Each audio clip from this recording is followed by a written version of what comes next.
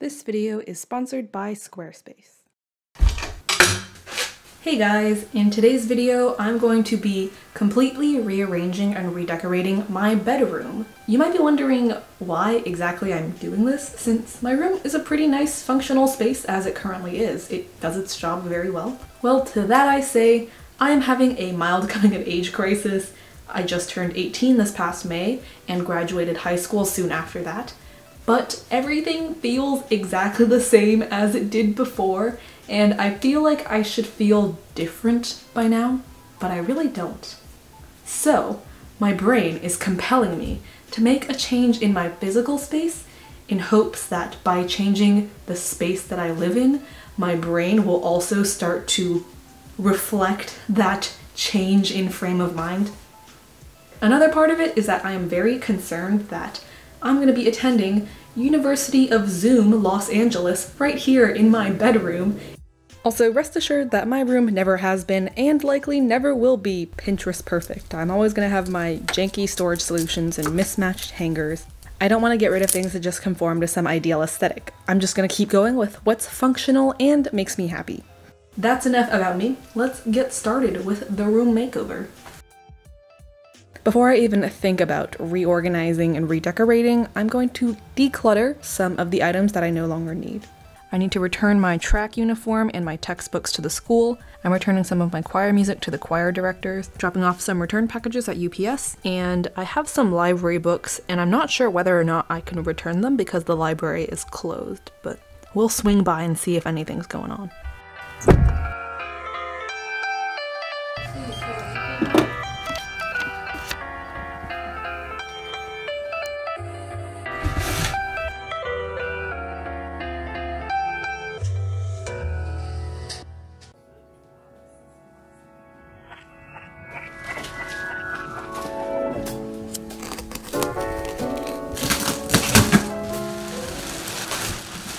After I got it through my doorway, the process of setting up the chair was pretty quick and easy. All I had to do was put the legs into the spaces underneath, which apparently I had some trouble with, and then used the nuts and bolts included in the kit to screw them in place.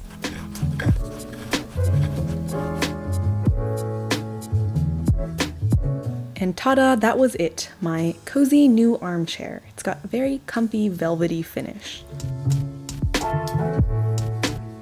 The next new furniture item I wanted to construct was this white supply cart. It's very similar to that IKEA Raskog cart that is very popular. My Swedish followers, I'm so sorry, I have no idea how to pronounce that word.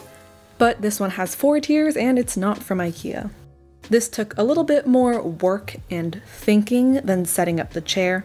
I had to put together the pipes into the main structure, which honestly was not that hard. Like, y'all can handle this if you want to do the same thing and set up your own mail order furniture. And then I just installed the 4 different tray basket things. The last step was to twist the wheels into the bottom of the cart, and that was it. The cart is finished.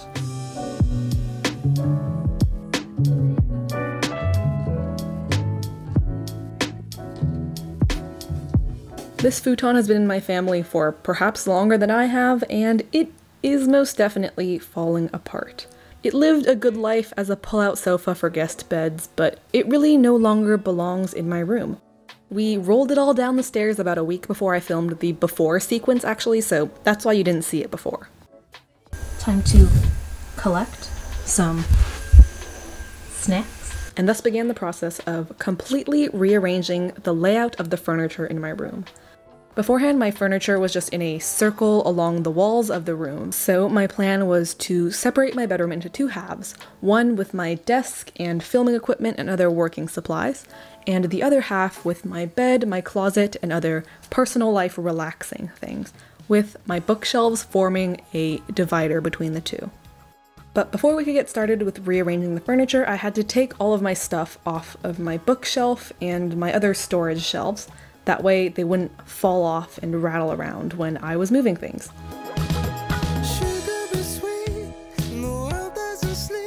I placed pretty much all of my worldly possessions into the hallway outside my room.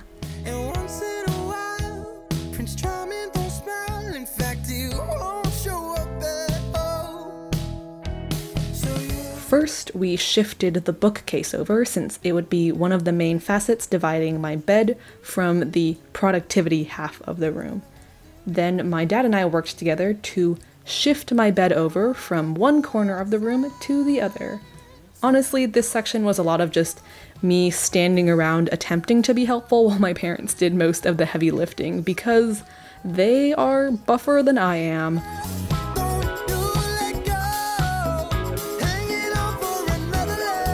Anyways, after all that heavy lifting, we moved in my two smaller bookshelf storage units, vacuumed up all of the dust left over from 10 years of the furniture staying in that exact same spot. I washed my sheets and then began dusting off all of these shelves. The approximately 5 generations worth of dust on these shelves also merited a quick wiping down with a wet cloth and then buffing it out with a dry one. Now that everything has been moved into its rightful spot and cleaned off a bit, I began the process of putting everything back, which took just as long as taking it out, honestly, except this was even harder because I had to make decisions instead of just being able to simply scoot everything out and put it in a giant mess of a pile. I had to remember where things went. Most of my belongings have kind of already found a home, so I just left them in the same storage spots they had previously been in, but I did a little bit of adjusting in order to streamline my organization system. And as you can see right now, I'm also cleaning out a bunch of old papers that I no longer feel like I need to use or reference, since, just graduated high school, so I have absolutely no use for AP US History DBQs. Of course, there are still some things under there that I kept, but we'll show you more about that later in the official tour of the finished room section of that video. I know, I'm sorry for keeping you hanging. I'm sure you're so curious to know which math notebooks I decided to keep. Now here is the fully rearranged room layout, without any of the fun decorations, but those are coming next.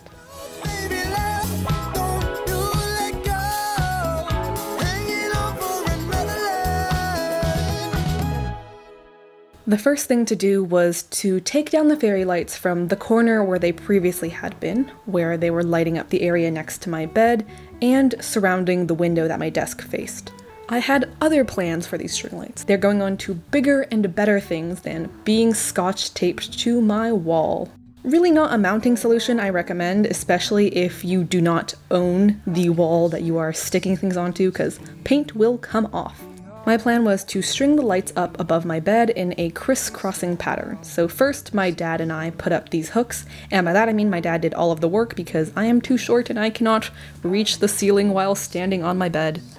So what I did was loop the copper wire stuff around the hooks and then alternate them back and forth. There were 5 hooks on each end, and I had 2 strands of lights that were about 30 feet each.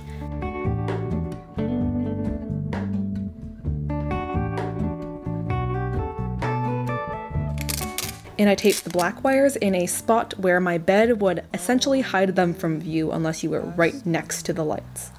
And ta-da, that is the result. The next problem to tackle was the kind of ugly back of my bookshelf that I had to look at every time that I was on my bed. It just isn't a pretty sight, so I decided to order this super large constellation poster off of Redbubble. I was able to stick it into my wooden bookcase with push pins on the top, but the bottom section was on particle board, which I can't use a push pin on, so instead I just used packing tape. Again, not a recommended mounting solution, but it did the job. Next was the cute Pinteresty decoration corner where I decided to hang up my ukulele. It's not just a wall decoration item, like I can actually play this instrument, but since it is cute and Pinterest aesthetic looking, I thought might as well display my aesthetically pleasing objects as part of the decor. I also mounted some glasses. About a month ago, I did a sponsorship with a glasses company, and being the giant idiot that I am, I sent them the wrong prescription. I sent them my contact lens prescription, so I can't actually see out of these glasses without getting a major headache. which is so unfortunate because they're so cute and I want to wear them. But alas, I had to resign them to just being cute while scotch taped on my wall. I know this section is very blurry. I did a not a great job filming it, but you'll see the end result soon, I promise. It looks pretty aesthetically pleasing. I didn't really want to buy any posters or art prints if they weren't something that I had organically come across, because I feel like that is the best way for me to find art that means something to me. But I did hang up these two postcard things that I already had. And I got this chocolate frog box when I visited Harry Potter World in 7th grade, and I never knew what to do with it, but it looks pretty cute on my wall like this.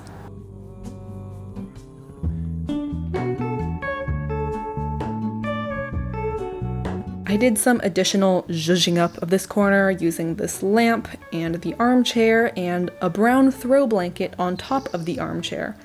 I didn't end up keeping the lamp in this room because it just felt too cluttered in the space, especially because I already had another lamp. But here is what it ended up looking like. Later I went back and mounted the Hermione wand that I also got from the Wizarding World of Harry Potter when I was in 7th grade. Just really got to display my Harry Potter merch because it is cute and I don't know what else to do with it. So I screwed in 2 more of those hooks that I had been using for pretty much everything and put the wand in. I made these macrame plant hangers by hand because it's a lot cheaper than buying them online, and it was really fun and relaxing to do these DIYs, majorly inspired by Ashley at Best Dressed.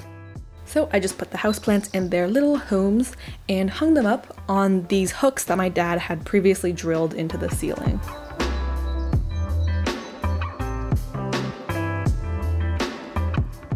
I also needed to repot this plant buddy who was starting to outgrow the plastic nursery planter that it came in.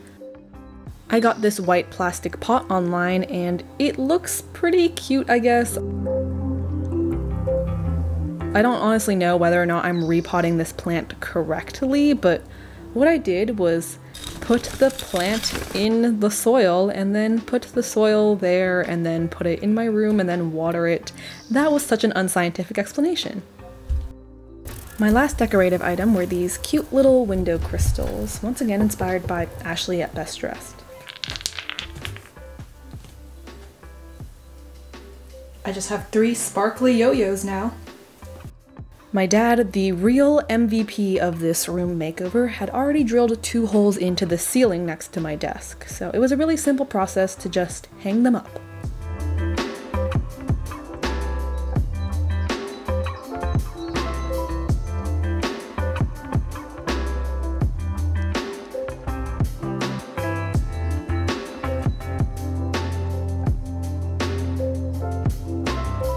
And with that, the room makeover was complete, so let me show you around the final product.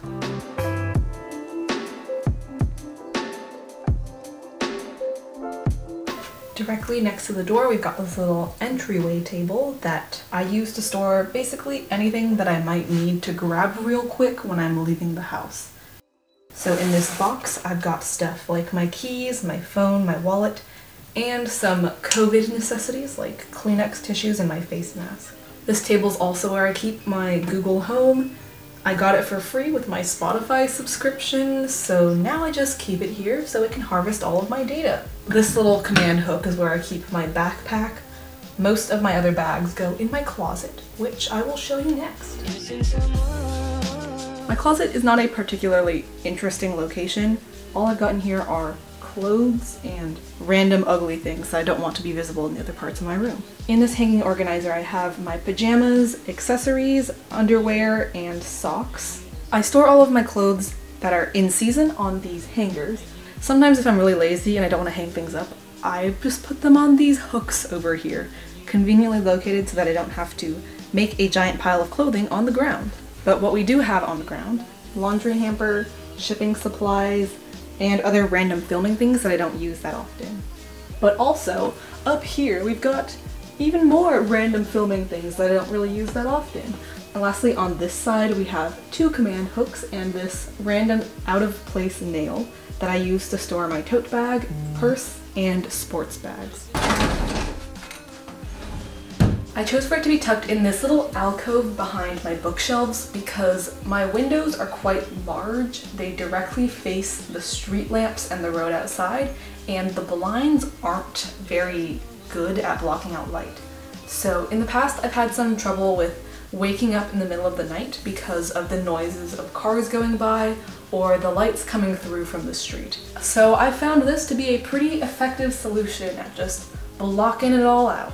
And the fairy lights and the celestial poster and the white sheet set just make me feel like I am fulfilling my childhood dream of sleeping in the clouds amongst the stars. These items include my off-season clothes and any clothes or books that I'm selling secondhand.